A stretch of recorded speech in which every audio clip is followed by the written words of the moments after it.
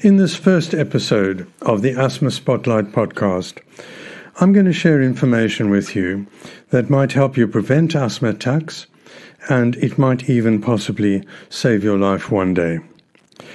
I'm a family doctor with a special interest in asthma. I've spent many years caring for people with asthma and also teaching doctors, nurses, and pharmacists about asthma and how to keep people safe. More recently, I've been involved in investigating asthma deaths to learn what went wrong. So I've decided, after all these years of teaching healthcare professionals, that it was time to do a podcast aimed at people with asthma and their families and carers. So why am I starting this episode with asthma attacks? Now, there are three main reasons. Firstly, asthma attacks are a signal that something has gone seriously wrong, sometimes resulting in hospitalisation or even death of a person with asthma. Secondly, because most asthma attacks can be prevented. And third, because today, as you listen to this podcast, many people in the world are currently being treated for asthma attacks, and these asthma attacks are themselves risk factors for future attacks. So I'm going to share some key messages that may help you to avoid future attacks and, as I said, may hopefully help you prevent hospital admissions and even death due to asthma. Asthma is a chronic ongoing disease which does flare up with attacks from time to time. During these flare-ups, the air passages in the lungs get very tight because of inflammation that causes both tightening of the muscles surrounding the air passages and also because of swelling of the walls of the air passages. So as a result, during these flare-ups or asthma attacks, it becomes very difficult to breathe in enough oxygen which our bodies need to function properly and essentially to keep us alive. While it is clear that the first priority you have when you have an asthma attack is to treat that attack. However, it's just as important to understand that if you've had an asthma attack, you are then at risk of having another one. So not only does the attack mean that something has gone seriously wrong, but it also means that that attack puts you in danger of having another one. And the next one might be more severe. So after treatment of your asthma attack, your next priority is to find out why you had it and to learn how to prevent the next one. This is something that you'll need help with from your own doctor or asthma-trained nurse. So the information I'm sharing today will help you to take more control of your asthma, in other words, to help you formulate some questions which you need answers to when you do consult your doctor or asthma-trained nurse.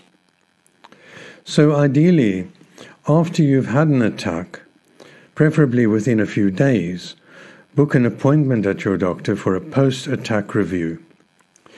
Now this review, after you've had the attack, will help you to find out whether you're better, i.e. has the attack cleared up, or whether more treatment is needed. And secondly, it will help you to find out what went wrong. Why did the attack happen, and what's needed in order to prevent another one? So in my view, there are 5 common modifiable risk factors that can lead to asthma attacks. Firstly, there is the so-called over-reliance or dependence on short-acting reliever inhalers. And this means that you're taking too much of your short-acting reliever. Now, these reliever inhalers are usually blue, but they might come in different colors. The second modifiable risk factor is if you can't use your inhaler correctly. In other words, if you can't get the drug into your lungs, it's not going to work properly. Thirdly, not taking the medication which has been prescribed by your doctor is clearly something that you can prevent and deal with. And similarly, the fourth preventable factor is not collecting your refill prescriptions in time before your inhaler runs out. The fifth potentially preventable risk factor leading to asthma attacks is where you have not been provided with a preventer inhaler to help prevent asthma attacks. Now, this might be that in your country these preventer inhalers are not available, but I've been working in the United Kingdom where these drugs are freely available for young people and older patients. And in the investigations that I've been involved in into asthma deaths, it really saddens me that many people who've died from asthma have not been prescribed or are not taking preventer medications. So let me take you through these preventable factors one by one and explain why they lead to asthma attacks. So firstly, as I mentioned, taking too much of the blue reliever inhaler can actually lead to an asthma attack. Now, I know this will surprise many people who believe that the blue inhaler is the only or main treatment that they need to take for their asthma. And this is such a sad misconception and hard to understand. The commonest short-acting reliever inhalers contain one of two drugs, either salbutamol, which is also called albuterol in some countries, or terbutaline.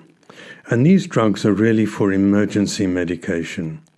They're intended to be used for treating asthma symptoms that flare up, like coughing, wheezing, or shortness of breath, or difficulty breathing. And the other reason that they are prescribed is for treating attacks. So these reliever inhalers improve symptoms for a short time. In fact, they only work for about 4 hours, and that's why they are called short-acting reliever inhalers. So a key message is that these short-acting reliever inhalers only help for symptoms and they don't prevent attacks. So if you're only taking your reliever and not taking any preventer medication, there is a risk that you could have an asthma attack, mainly because you are not taking a preventer. Now, another reason why these relievers should not be used regularly as the only asthma treatment is that they can actually worsen asthma by making the air passages very twitchy or irritable, which results in tightening or spasm of the muscles around the air passages in the lungs. So another key message is that regular use of short-acting reliever drugs may actually cause attacks. Now, to be very clear, and so that you don't misunderstand me, these reliever inhalers are the right drugs to use if you have symptoms due to asthma. In other words, if you're coughing or getting short of breath, or if you're having difficulty breathing, or if you're wheezing, you should use these relievers, and you should seek medical help from your doctor if you don't get relief. So if it doesn't make you better very quickly, or if the relief doesn't last more than 4 hours. However, regarding your ongoing treatment, if you use your reliever inhaler regularly without a preventer inhaler, you may actually be putting yourself at risk of having an asthma attack. Now, sadly, newspaper articles, TV shows and films and news programs about asthma often show pictures of people using a blue inhaler. And this gives the wrong and potentially dangerous message that these inhalers are the main treatment for asthma. The second modifiable risk factor for asthma attacks relates to poor inhaler technique. In other words, if you can't use your inhaler correctly, it's not going to get into the right place in your lungs, and it's not going to help to control your asthma. So you should make sure that you're using your inhaler correctly. Ask your community pharmacist, your doctor, or your asthma-trained nurse to check your inhaler technique. You might even want to watch videos which show you how to use inhalers. However, I would suggest, if you do, first check with your nurse or your doctor or your pharmacist to make sure that these videos are accurate and correct and provide you with the right sort of information that you need to use your inhaler correctly. The third modifiable risk factor is if you're not taking the medication as prescribed by your doctor. And the next one, similarly, is up to you, really. If you're not collecting refill inhaler prescriptions when your last one is empty, then you clearly won't have enough medication to take to prevent your asthma attacks. So if you do have an asthma attack, it might be helpful if you think very carefully whether you could have prevented that attack by following your doctor's advice. As in the case of many, many chronic diseases, some aspects of your care can only be fixed by yourself. Now we come to the fifth potentially modifiable risk factor for asthma attacks, and this relates to preventer inhalers. These preventer inhalers are also called controllers. These drugs are called inhaled corticosteroids, and there's a lot of research evidence that supports prescribing of these drugs for people with asthma to prevent attacks and also to damp down symptoms from asthma. As I said, asthma involves inflammation, which is really irritation of the lung air passages, and it's logical that anti-inflammatory drugs that work against the inflammation to damp it down, like inhaled corticosteroids, should be prescribed both to control the inflammation and to prevent attacks. I will talk in more detail about drugs that are used for treating asthma in a future episode. However, I do want to point out, as I said earlier, that inhaled corticosteroids are not universally available worldwide.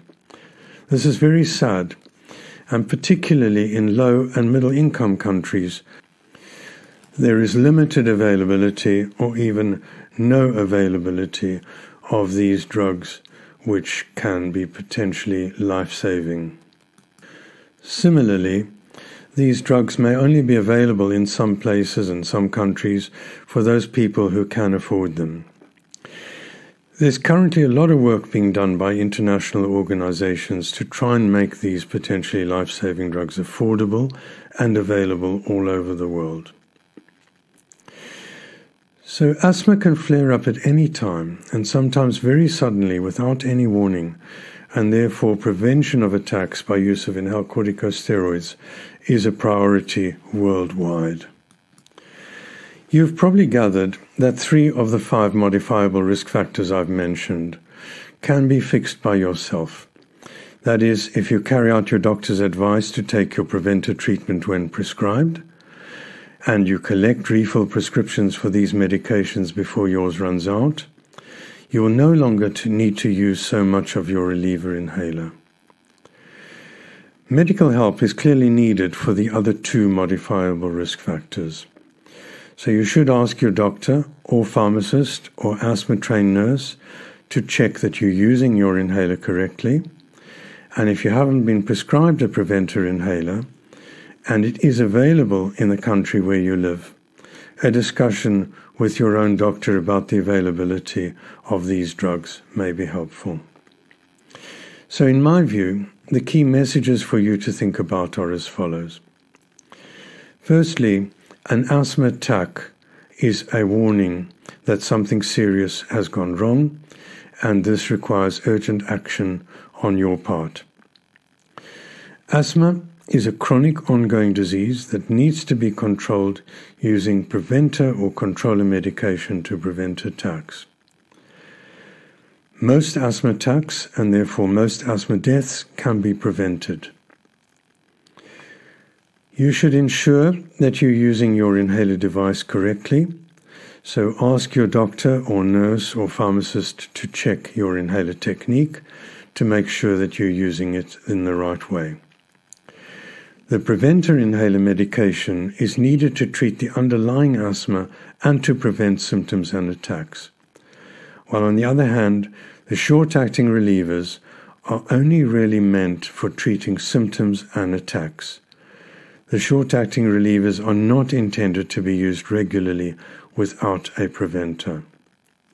And in fact, regular use and over-relying on short-acting reliever inhalers, which are usually colored blue, can be harmful, and if used without preventer medication, can actually cause asthma attacks. So finally, in my own view, and this is probably the most important message from this talk, after any asthma attack, no matter how mild or severe it was, a consultation with a doctor or a trained asthma nurse may be helpful in preventing future attacks by identifying and dealing with modifiable risk factors and by updating your personal asthma self-management plan.